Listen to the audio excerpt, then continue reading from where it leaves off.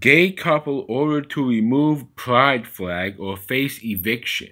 Now, I would like to think I'm speaking on the behalf of certainly Kim Davis, and also the Christian who owned the bakery in Colorado, and if I'm forgetting anyone else who's had to deal with gay people and their false discrimination because your religion doesn't want them to get married.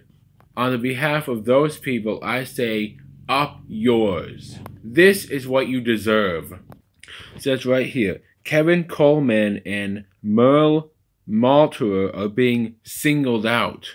Basically what happened is their landlord gave them a note saying that their flag, American stars with rainbow stripes on it, he said that breached their lease and they were going to be evicted. That's the whole story. I mean, it's just nice to see the LGBT finally taking the L for once, you know?